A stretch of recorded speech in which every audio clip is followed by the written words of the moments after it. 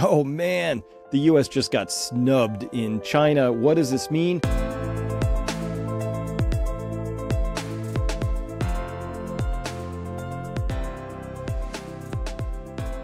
Hello everyone, I am Dr. Chris Martenson of Peak Prosperity, and this is a report that I usually do 3 times a week for my subscribers. It's called the Scouting Report, and I just wanted you to be aware of what we do. So it looks something like this. If you like these scouting reports, hey, if this fits for you, if you want a trusted source of news, you can come by Peak Prosperity. And with a membership, hey, you get my content all the time, if that's a good thing to you. So let's start here with this. So Antony Blinken heads over to China, and it says China skips red carpet welcome for Blinken, whose visit prompts cynicism. And it's a very odd thing as they're reporting here that, well, you know, in China, appearances, the thoughtfulness of pageantry, it all matters, of course. And so this was a very obvious snub. Biden sent Blinken over there, or I guess Biden doesn't do anything these days. But anyway, Blinken, he comes over to China, and they admitted the usual practice of laying out a red carpet. He's not met by any super high-level officials. You know, President Xi, obviously not there at all. And then he's brought in through the passenger terminal. It's just, yeah, it's a very obvious snub. So to see what that looks like, let's take a peek here. This is what it looks like. I like how he waves. Like, who are you waving to? Your ambassadors? So there are some Chinese security officials, low-level dignitary, and then just one guy. He gets to meet that one guy. Everybody else is Chinese security, and then those other 2 dudes over there are ambassadors. So that's it. That's the whole greeting party. So that kicked this whole thing off, and the reason we're doing this report is because of just how silly this all got. So let's go to this now, because, oh my gosh, this is crazy. I'll get to that in a second. Get to that next. Yeah, this. Oh, this is a great post here by Kyle Anzalone. At Kyle Anzalone says here, quote, Blinken concludes China visit by threatening economic war.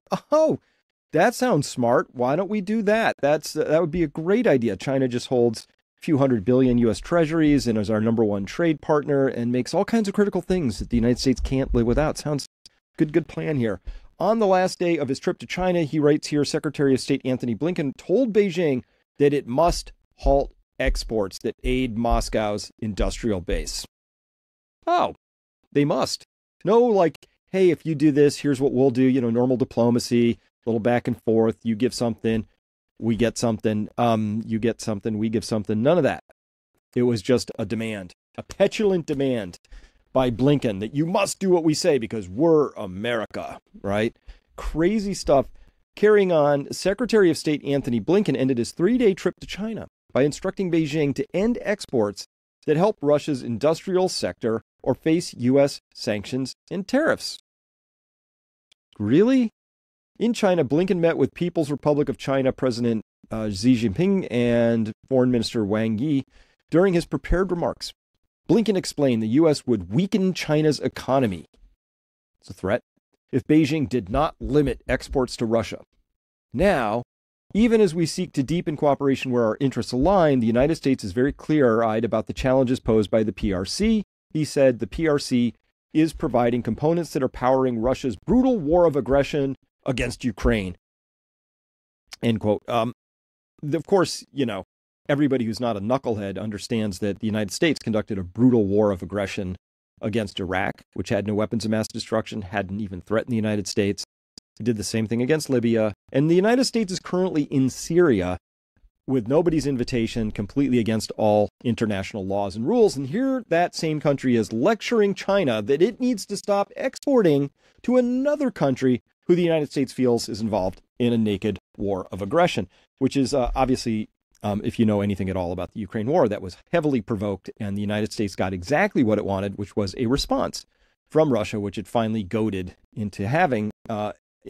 So if you don't have that context, you really should just rewind, start with the European Association Agreement in Ukraine in 2013, carry on through the Minsk and then the Minsk II agreements and the 14,000 dead Russian-speaking civilians, courtesy of Ukraine's forces during 2014 to 22. All right, so at any rate, I made it clear, carrying on, quote, that if China does not address this problem, we will.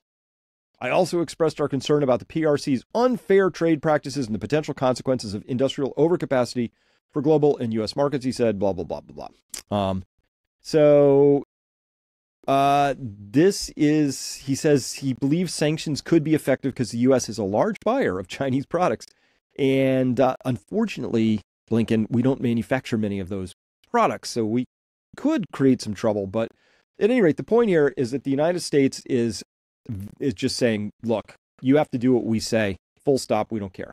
And we're not going to be diplomatic about it. And so that's why China already knew this was going down, right? They already knew this was the direction of this. That's why there was no red carpet. Blinken is snubbed from the outset. But you want to see just how bad this is. Check this out. Check this out. I love this. I love this. So this is the official photo that they took at the end. So first off, look at the faces. You don't have to be like some social, cues expert to figure this out. Heck, even I can figure this out. I'm no expert, but look at the face on Blinken, and there's no handshake here. And notice, excuse me, Gesundheit. Notice his head is tilted away from the guest, right? And Blinken's leaning in a little, like, it's just a total power play. Winner, loser. It's really embarrassing. And of course, this was fun too, because we saw here that when he was leaving, just before that picture was taken, Chinese leader Xi said, apparently can't wait for U.S. Secretary of State to leave, said into what they're calling a hot mic, but nothing's ever accidental in this space. When is he leaving? Tonight. Good. Look at this. Just watch Xi has his back turned to the direction that Blinken might be coming from right now. He's looking off another direction. He's pacing. He's a little disinterested. And here comes Blinken to come out. And watch who has to lean in for the handshake. That's always a big sign. Who's going to move towards whom? Xi plants his feet. He's just standing there. He's waiting. Holds his hand out. Blinken comes all the way over. Drops the hand for the picture click. That's the picture we just analyzed. And break. We're done. No final handshake. No nothing. Out we go. All right. So that's the landscape right there. And this is going to have enormous repercussions. And by the way, need we remember, now let's look at the same dynamic here between Putin and Xi talking about, hey, change that hasn't happened in 100 years is coming. We're driving this change together. Last March, notice the warmth. Notice how they're leaning in towards each other. There's the final handshake. It's all very chummy. Very, very different feeling to that relationship. So, United States is out on this particular relationship and is not doing anything to really, I think, repair that relationship. So it's going the bully route. We'll see how that plays out.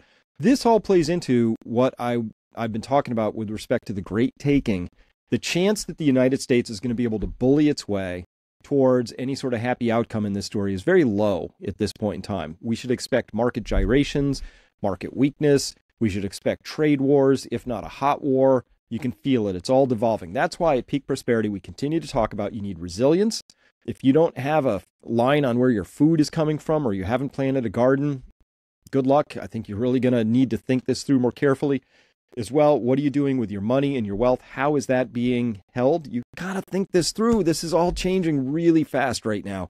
And there's going to be a lot more losers and winners in this story. And the reason for that is because there's no easy way out of this debt crisis that we're in right now and the overall financial landscape. So this is where we are. And of course, the more you read and just follow along mainstream news, the more misinformed you're going to be. That's why we do what we do at Peak Prosperity. Now, for my subscribers, follow me back to Peak Prosperity. I got a lot more to say about what's going on in China right now, especially around the precious metals markets. Good stuff there. For those of you who aren't subscribers, this is a taste of what I do 3 times a week, and we'll go through all the news and I'll digest it for you and help make sense of it. So with that, thanks very much, Peak Prosperity people. See you back over there.